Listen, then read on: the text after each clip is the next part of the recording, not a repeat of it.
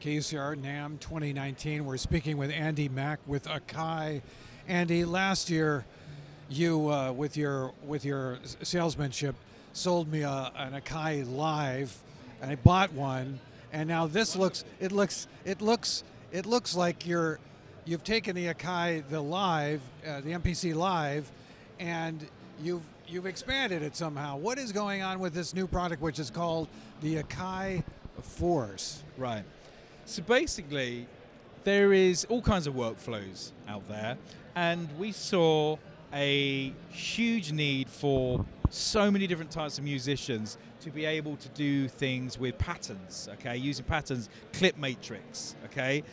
It expands what you can do in any environment. So if you are a live performer, if you're a DJ, if you're a singer-songwriter, you're a producer, this workflow is familiar with all of those kind of customers, okay? It's not completely unfamiliar with the MPC Live as well. Yeah, so MPC Live, that is your traditional 16 pads. It's very beat driven, and we have some of those kind of elements inside here, but this takes things to a whole new level. You know, if you put those two devices together, obviously you can use all your MPC stuff, right? But what Force gives you is this real-time workflow of using loops and patterns. So let me show you, for instance, okay? I've got a matrix view. So in my matrix view, I can see all my clips. Now they could be audio clips or MIDI, right? Now I could bring in audio stems and start remixing stuff, or just take concept ideas and think, do you know what, I like that, I'm going to make something out of it. So let me take a very familiar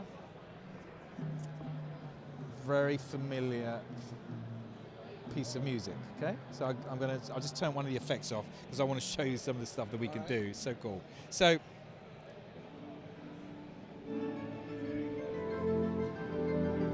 that's the melodic part. That's the melodic part, human nature, right?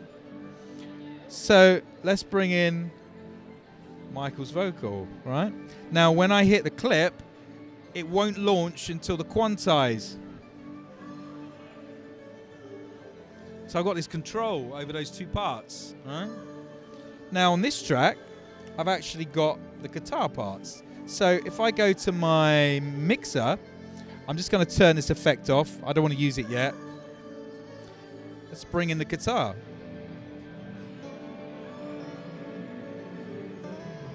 Now for the guys who like the MPC style workflow, right?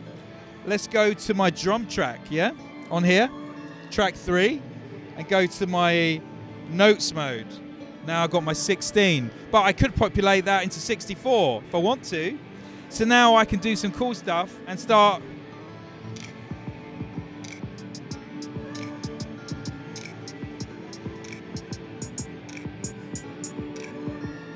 So once you've made your clip, right, I can launch it on here.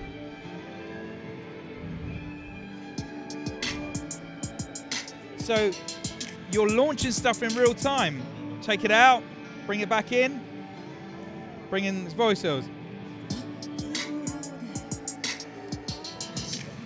Now this guitar part, take that out, take that out.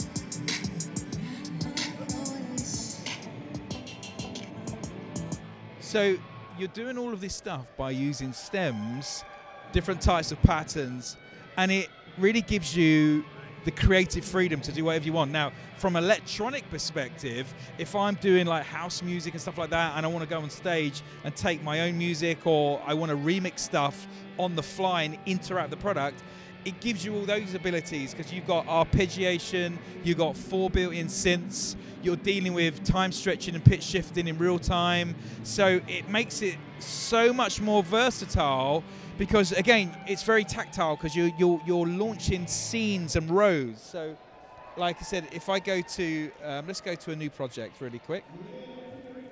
It's going to load up a different project. So this is a project where we can simply go, okay, I've got my kick, snares, bass lines, chords, everything all mapped out, but I can launch it in scenes. I'm trying to resist the urge to tell you how brilliant this is. Oh, you know what? I won't do that. You know, when I'm creating demos and making music with Force, you start going through your libraries and stuff, and you find some like loops, and you just populate them onto the clips, and then you pull up your drums, and the thing is, you would use it how you would use it. So from an MPC perspective, you would use it in that kind of workflow. Okay, someone who's electronic would use it completely different, because they would use it like this. They would go to the they'll go step sequencer. You know, the classic. So they'll be programming stuff like this. What I'm going to do, I'm just going to shorten this clip to 2 bars for a second. So there'll be.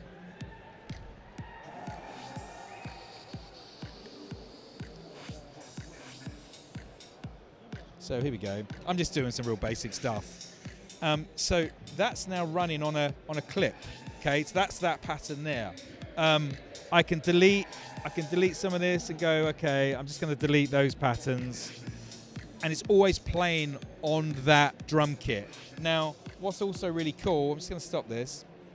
If I go to my content, go to my kits, these will preview for me. Right, so I'm going to take, let's take that kit there. Now, that kit is now on that track. So it's changed all the sounds over. It's now a completely different kit, and we'll just play that. So, because all the kits have got the same location on the drums, you can just keep changing over the kits and get different vibes straight away. This is kind of an Ableton sort of a deal in some respects. Well, we've got Ableton integration. So what I'm showing tomorrow is how you can put Force into a Ableton control mode, and I can control my Ableton session and use Force at the same time, so I can bounce between 2 workflows. I can go from, so I can have Force populated with stems and tracks and synths. Then I can jump into controller mode, and I'll be controlling my Ableton environment. So standalone, and also integrates with Ableton. Yeah, and we can use Ableton Link to control all of that. Excellent.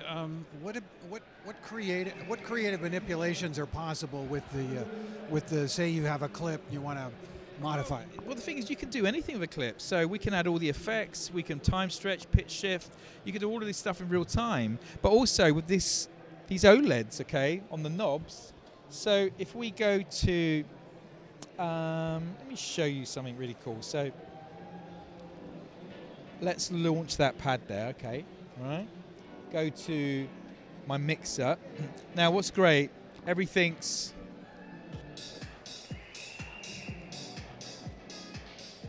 looks great. So let's take this track here, go to inserts, okay. Let's put on a filter gate.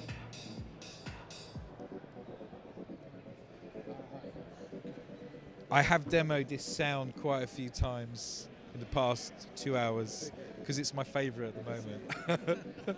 Yeah, I know. Do you know what it is? Because you can record something, you put it onto it, and it just gives you this really nice like movement. So we got that running, and then we can just pull in. This is something you really could get lost in for hours. Do you know what? It's not even so much getting lost because the workflow's so easy. It's just the creative ideas that it gives you. That's what I mean. Because you've got all of this stuff at your fingertips. You've got that step sequencer approach. You've got the MPC workflow approach from the drumming. I mean, getting lost in a good way. Oh, no, absolutely. You know, having something like Force where you're moving into the pattern way of music production, live performing, instant ideas and creativity. You know, you've got mic inputs, you can do vocal chops, vocal ideas, all that kind of stuff. And also, if you look on here, I've got these cool modes where we go to what I'm going to do, this track here, I'm going to get rid of this track. And if I hold that down, I can decide, actually no, here we go, I've got a plug-in already there. So on that track, if I go shift and clip, I've got my synth here. Okay, I've got no clips, so I haven't created a pattern yet, but my synth is open, so I can go into my notes mode. So let's find a sound. Thousands of presets, so many. You can customize them, make your own.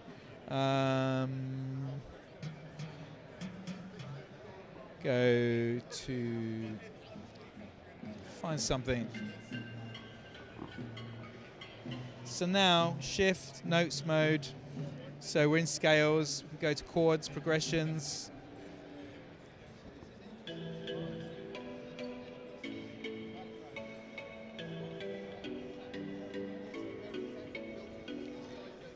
Really easy. The richness of these sounds is Lovely. Yeah.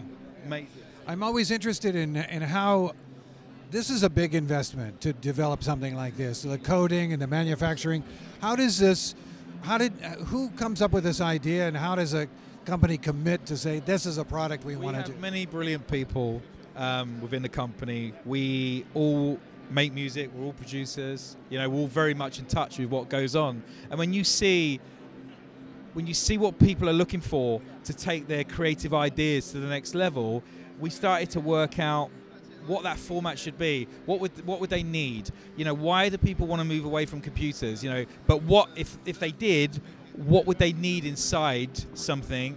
So it gives them a complete workflow, but also something that is not just for this type of user, something that's generic. And the one thing about Force, and with what we've done is with the play, produce, perform, that covers everyone, anyone who wants to create, right? Anyone who wants to write songs or come up with sketch ideas or go and do live performances or take your own productions, stem them out in your renders, bring the parts straight into here, chop them up, you know, make them your own, use all the internal sounds or make your own.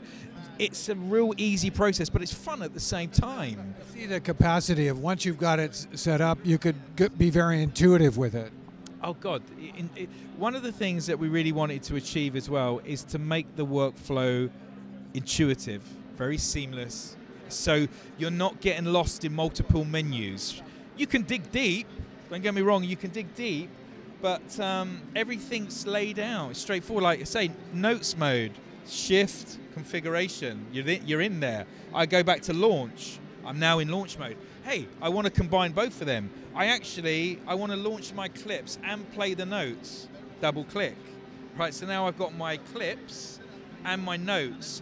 But if you watch the screen of what's going on, I can go into these different modes, but the screen's doing something different as well. So I've got notes and my clips, but maybe I want to see my mixer, or maybe I want to see my effects and go into my effects, but maybe I want to control my effects. This is following me around, right? So if I go into knobs and go into screen, this is going to follow me, whatever parameter that I'm in, right?